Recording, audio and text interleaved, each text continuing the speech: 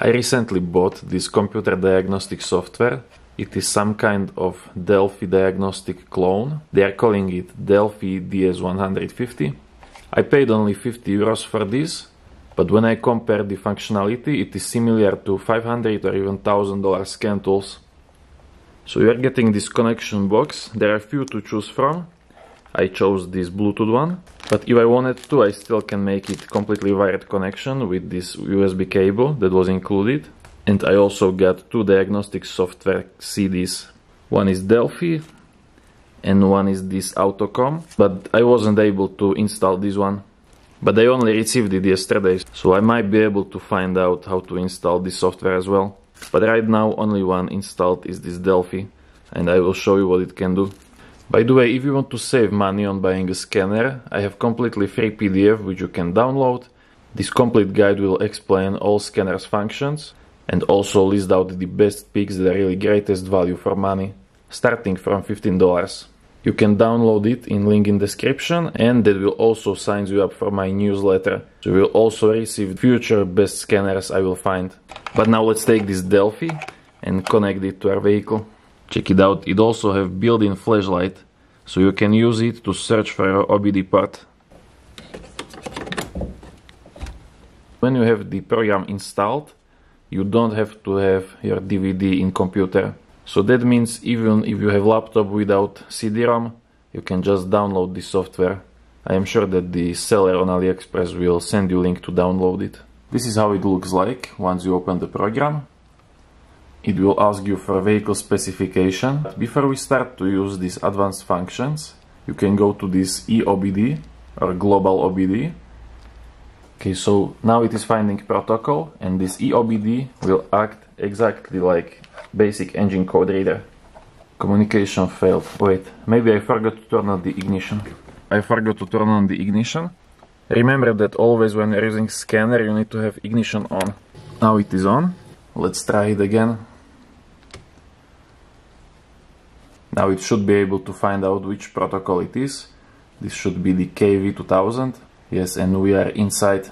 Okay, so what you can do, you are getting same functions as code reader. Here we can see our readiness monitors. This is the protocol it is using. We can read fault codes. There are 3 global OBD modes that read fault codes.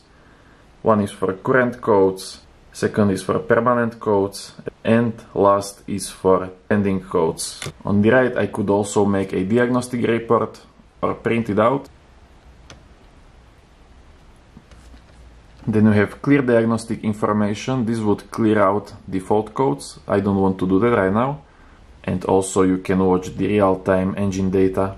See, now I can look at all these values or even display them in graphic format.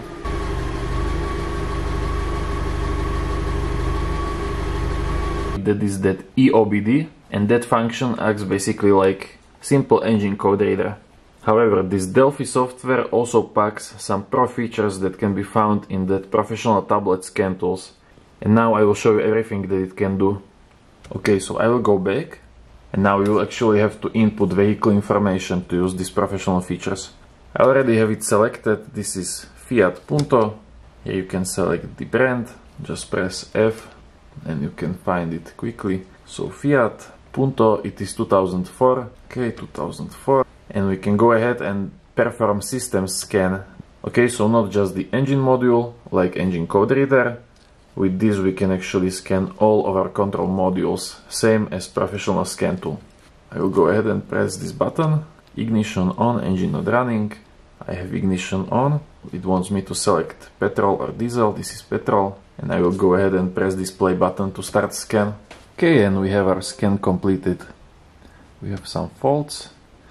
I have to press this arrow and it will show me fault codes. This is engine module. There is also this DTC assist. Doesn't work for all codes, but for some codes it is able to give you some more information. For example, this code PO500, vehicle speed sensor, it will list out these probable causes for this code. Okay, let me show you. If you need more help with fault codes, what you can do is go to my website imcarhacker.com, go to bottom to the search bar, type in the code, for example PO500, and I have guides to solve hundreds of different fault codes. Okay, so you will open this guide and you have full overview, meaning of the code, probable causes, how to diagnose fault code, and also few of the reports from real mechanics solving this code on different vehicles. Okay, now let's check other modules. We also have some fault in restraints, so airbag system, control unit power supply, value low. I could also erase all fault codes. I don't want to do that right now. Okay, now we can leave the system search, so basically searching for fault codes, and I will show you other functions you can do. By the way, also check it out. I have my car selected and it even shows you the location of your OBD port. See, that is exactly location of OBD port in my vehicle.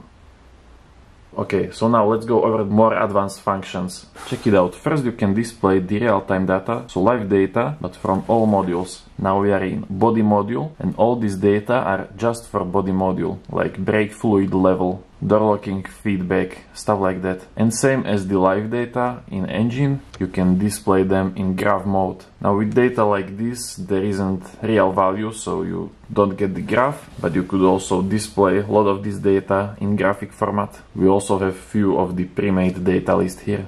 What you can do next is go to this adjustment, basically service procedures. For body module, we have the key programming. So with this 50 euro scanner, I could program a new keys as well. And you will have features like this also for other control modules. Don't forget that we are only in the one module. Now we are inside the body control module. Then we have also this component activation, so bidirectional testing. For example, turn on my direction indicators.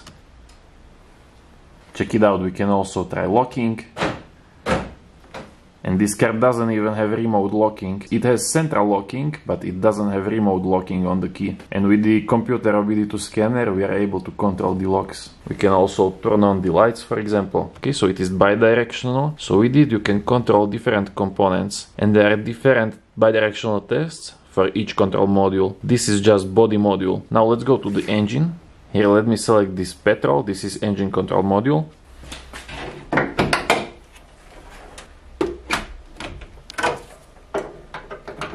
For example, we can test our engine cooling fan.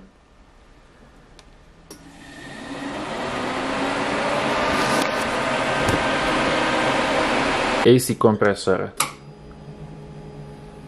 Or even test their fuel injectors. One test for each injector. This is test for our evap valve. Okay, so this might be one of the things when this laptop scanner would be worse than scan tool, because on scan tool you can also check the live data while you are doing these bidirectional tests, because sometimes the test isn't just simple like with engine fan. You just turn it on and you hear it that it is spinning, so you know it is working. But for some other tests I would want to look at that value simultaneously when I am running my bidirectional tests. But anyways, this is really advanced scanner, and for the 50 euros I paid, I am sure you won't be able to find anything that has more functionality than this. And you don't have to pay any subscription, you don't need internet connection, and it even works wirelessly. Okay, we can also erase our faults, erase codes. But we are left with two codes that cannot be erased because P0500 is already back, so this is permanent fault. So check engine light probably won't even go away. Oh! It disappeared, but it started flashing because we have ongoing problem. Anyways, I am amazed how much value you can get from this cheap scanner.